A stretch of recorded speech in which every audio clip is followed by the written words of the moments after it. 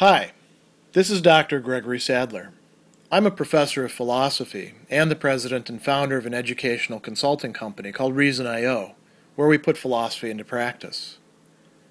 I've studied and taught philosophy for over 20 years, and I find that many people run into difficulties reading classic philosophical texts. Sometimes it's the way things are said or how the text is structured. But the concepts themselves are not always that complicated, and that's where I come in. To help students and lifelong learners, I've been producing longer lecture videos and posting them to YouTube. Many viewers say they find them useful. What you're currently watching is part of a new series of shorter videos, each of them focused on one core concept from an important philosophical text. I hope you find it useful as well. Abraham is the central figure in Fear and Trembling. Why is that the case? Because he illustrates for us what faith means, what its import is, not just for the religious person, but even for a philosophical perspective that is adequately open to it, as Kierkegaard depicts himself as being through his narrator here. And there's a lot of ways to get the story of Abraham wrong, as he will tell us by way of illustration. The question that is raised for us in the early parts of this work is, what do we have to do to adequately understand, as far as we can, the Abraham story? And Kierkegaard tells us that we have to put in work. We have to make some sort of commitment. It cannot be a merely, as he's going to call it a little bit later in the work, aesthetic attitude towards it. So this ties in with his remarks about the world of the Spirit and the work that we have to do there. He says that the story of Abraham is remarkable in that it's always glorious, no matter how poorly it's understood. But here it's a matter of whether or not we're willing to work and be burdened. And he says that his current generation is unwilling to work, and yet they want to understand the story. He says, we glorify Abraham, but how? We recite the whole story in cliches. So let's actually look at some of these cliches. That can be useful. The great thing was he loved God in such a way he was willing to offer him the best. That's true, but the best is a vague term. He says, mentally and orally, we homologize Isaac and the best, and the contemplator can smoke his pipe while cogitating, and the listener may stretch out his legs comfortably. What's the problem with that? Why not take in a story that way? Well, we're not getting at the real meat, the core of the story if we do that. We turn Abraham into this distant figure who had good intentions, and we don't consider it really that closely. And we can do the same thing with all sorts of other religious figures as well, as we'll see in the first Problemata, where Kierkegaard is going to use the same language to talk about, for example, Mary and Jesus. What's getting omitted? What is getting left out? What would be involved in the work that we have to put in? Kierkegaard tells us in this preliminary expectoration that it's anxiety. So he says, what is omitted from Abraham's story is the anxiety. To money I have no ethical obligation, but to the Son, the Father has the highest and the holiest. So we forget about that, and we talk, and in the process of talking, interchange the two terms, Isaac and the best, and everything goes just fine. And then he says, okay, imagine a case of a guy who's sitting there in Sunday school or in the pews listening to a sermon about Abraham, and he says, oh, so Abraham was willing to sacrifice Isaac to God because Isaac was the best thing. I should have a child so I can go and sacrifice that child. That would really get me in good with God. Or lucky me, I've already got a child. Let's go and do that. And if somebody said that, we would say, No, no, no, no. You totally misunderstood the story, my friend. Don't do that. If you do it, you're a terrible person. You're a murderer. And Kierkegaard says we could have the most, profound, tragic, and comic misunderstanding. If the preacher would found out about this, he would muster his ecclesiastical dignity and shout, "You despicable man, you scum of society, what devil has so possessed you that you want to murder your son?" And the man could respond, "Well, wait a second, what about this Abraham story?" So it should be an uncomfortable story for us. And if that's the case, we're already starting to put in some of the work. It's wanting to push away the discomfort and say, oh, God never really meant for Abraham to take it so seriously. He was just testing his faith. Or we say, well, in this one case, it was okay. We don't have any explanation for why that would be, but just don't murder anybody in other cases. We make the story superficial, and we lose the real core that's available to us there. That should, in fact, place us in anxiety, as Kierkegaard is saying. Why? He's going to go on and tell us that there's a contradiction that should be staring us in the face involved in this story. This should not be a story that we tell to satisfy people's doubts or to dispel worries. This should be a story that we tell precisely because it problematizes faith, because it tells us that we don't understand things as well as we would like to think we do. And in this section, the preliminary expectoration, he only talks about anxiety. Later in the problemata, he's going to talk about anxiety, distress, and paradox as all being involved within this Abraham and Isaac story. He's choosing these terms for a good reason, and they're not all equivalent to each other. They're, you might say, three interconnected aspects of the same basic challenge or comportment that we are facing. So why anxiety? He goes on and he says, there's a contradiction here, a fundamental contradiction, one that we can't argue away, one that we can't just resolve by saying, oh, just have faith and the contradiction is going to be taken care of.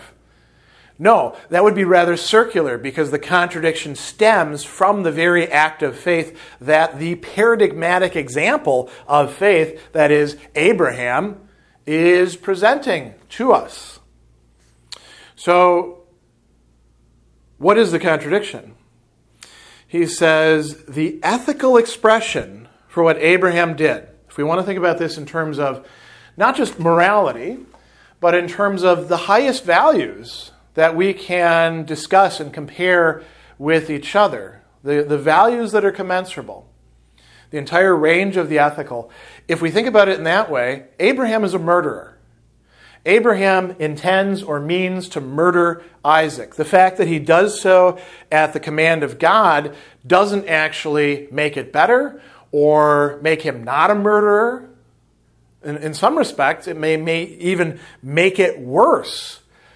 If I go and I murder my neighbor because my neighbor is a serial killer and will go out and kill again, that's a bad thing to murder somebody, but it could in fact be demanded of me ethically if the only way that I can stop this terrible person from committing more crimes is to kill him. Isaac is an innocent. Isaac is the person that Abraham is supposed to love most. And he takes him, ties him down to an altar, and pulls out a knife, preparing to slit his throat. So from an ethical standpoint, Abraham is a murderer, and we shouldn't follow that example. We should say this is a terrible act. It would be terrible just as much as some parent drowning his or her child in a bathtub because they're poor and in despair and think that life ahead of that child is just going to be suffering. It's just as terrible as somebody walking down the street and grabbing a person at random and slitting their throat. What about from the religious side? He goes on and he says, the religious expression of what Abraham is doing is that Abraham means to sacrifice Isaac. And what does sacrifice mean? It means that there's two ways to see it. One is sacrifice is merely an economy of I give so I get in exchange. That's the way that many ancient people and many modern people view sacrifice. I sacrifice for my child's welfare, working 2 jobs, saving as much as I can, not enjoying myself so I can send my child off to a good college, so then I can hound my kid the rest of his or her life and say, where's my payoff? That's a very trivial notion of sacrifice. That is not a religious notion of sacrifice. That is a commercial notion of sacrifice. A religious notion of sacrifice, when it is genuinely religious and not just a means of commerce with whatever one takes to be the gods, involves taking what one has that is best, the first fruits, an animal, one's own passions that are leading one to violate the laws, and destroying them, sacrificing them for something that is higher, to realize some sort of higher value. The covenant, in this case, with God, the relationship with God. Now, there's a question. Should Isaac be an object of sacrifice?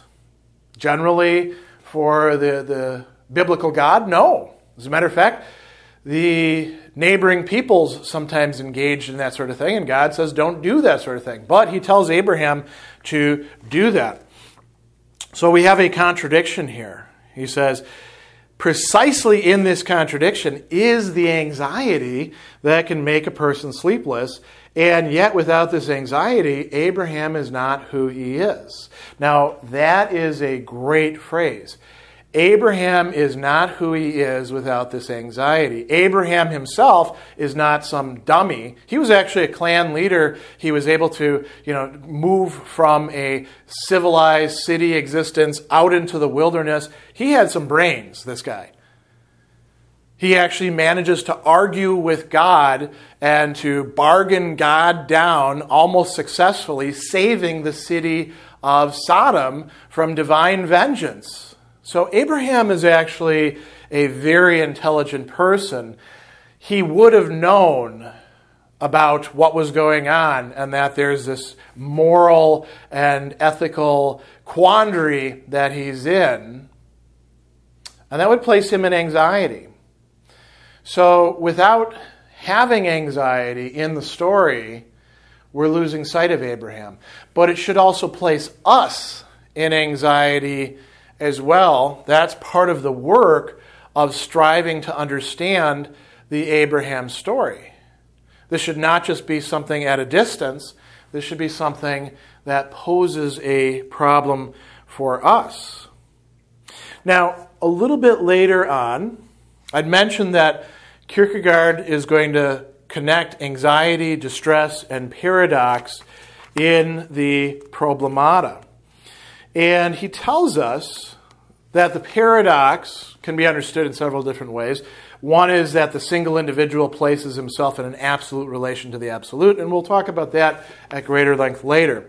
But he says, we do not want to know anything about the anxiety, the distress, the paradox. We carry out an aesthetic flirtation with the result. It arrives just as unexpectedly, but also just as effortlessly as a prize in a lottery. And when we've heard the results, we've built ourselves up, we've edified ourselves.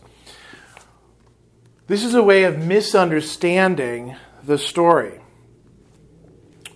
It may be helpful when thinking about this anxiety, to consider the other stories, the other people who Abraham brings up rather, who Kierkegaard brings up in this account. So where else does this catchphrase, anxiety, distress, paradox, come up? He talks about Mary, the one who bears Jesus. A young woman who is inhabiting a society where having a child out of wedlock could in fact get you killed. And God comes to her and says, hey, you are going to bear this child. And she says, how's that going to happen? I haven't known any man. God says, I'll take care of it. And she says, yes. She assents. And then, of course, there's the happy story of Joseph marries her, and, we have the Christmas crash. But if you think about what that was like at the time, that would have been incredibly anxiety-provoking. That would have been incredibly distressful. There would have been a paradox, several paradoxes perhaps even, involved there. And Kierkegaard goes on and says, Mary bore the child wondrously. She did it after the manner of women, and such a time is one of anxiety, distress, and paradox. The angel was a ministering spirit, but he was not a meddlesome spirit who went to the other maidens in Israel and said, don't scorn Mary, the extraordinary is happening to her. The angel went only to Mary, and no one could understand her. The Mary story can be understood like the Abraham story. He goes on as well, and he says about the stories in the gospel. He says, we're touched. We look back to those beautiful times. Sweet sentimental longing leads us to the goal of our desire to see Christ walking around in the promised land. We forget the anxiety, the distress, the paradox. Was it such a simple matter not to make a mistake? Was it not terrifying that this man walking around the others was God? Was it not terrifying to sit down to eat with him? Was it such an easy matter to become an apostle? So he's not saying that Jesus himself would have had the anxiety, distress, and paradox, although we do see that in the biblical accounts, at certain points he did, in fact, incur that. But think about the disciples making sense out of this guy who speaks with authority in such ways, who grew up as a carpenter's son in some backwater, half-Greek town.